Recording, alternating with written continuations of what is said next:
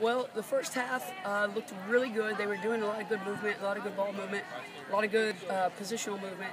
It's just a little slow. It looked a little timid, but they really did well. Then we put some freshmen in, and I thought they did dynamite. They picked up the pace, so that's really good for our newcomers to come in and score that first goal, little three-man combination, put each other through, and it was a great goal. And then the second half, I just told them, that made sure they understood what UTSA was trying to do, and then what our marks would be, and then how we could quickly get into transition off of that.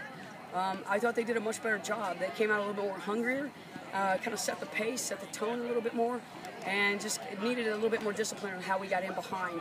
But as a whole group working together, I thought the second half was 10 times better than the first, of them being aware of each other, understanding each other's positional roles, and how to trust each other in the movement, which is big in our system. So I'm really proud of them. I think they did a great job. Some standouts, I thought, you got to give Sydney Kammer, Haley Groff, and Jessica Pykoff. Pykoff with 2 goals. A defender out there with 2 goals. That's phenomenal. So we're happy for her. What a great start to her career.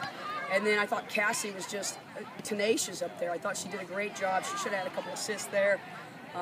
Jordy Kondikoff was starting to figure out the center, and Rachel Grout and Kira Zapalak were just stellar as center mids.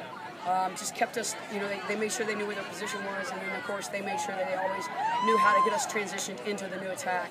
And then the back line, Sarah Everett coming into her freshman year, great start for her. And then of course you've got Chandler Cooney and Genesis playing really well together, and I was really happy for Holly that she got in and did a great job filling in for Genesis for Sarah. So that really gives us some depth on the back line. So I'm really proud of the whole team. I think all the newcomers got some minutes, which is great because then we also get some film on them so they can learn. As a whole, I think it's a great night to actually come out and play against somebody else. UTSA has a great team. They did a lot of different things to us.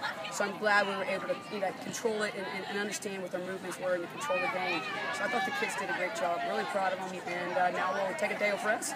We'll get back out there and we'll start looking forward to Northern Arizona.